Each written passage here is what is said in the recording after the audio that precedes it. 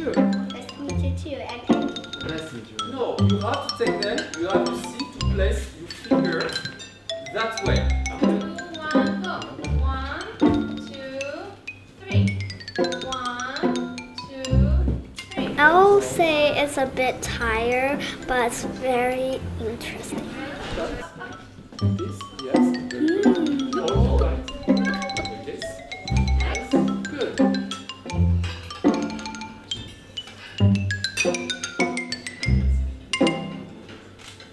Kids should be kids, that's true, but at least they should have some disciplines.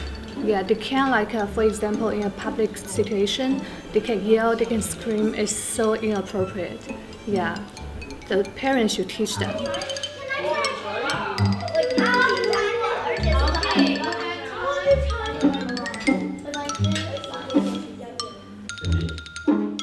Right hand.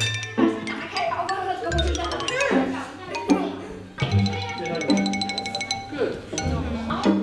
Your right leg. But I think, especially in Shanghai, actually a lot of families can afford it.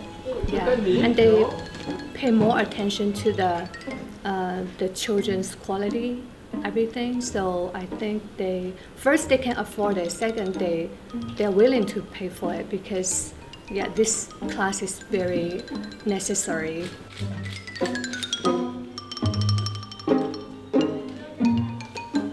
Our point is really to say, you keep your Chinese etiquette, you keep your way of doing in China, we don't have a word to say on it.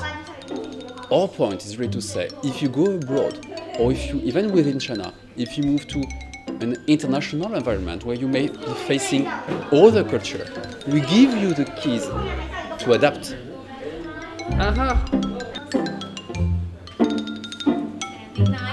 Get you there. Leave. Start.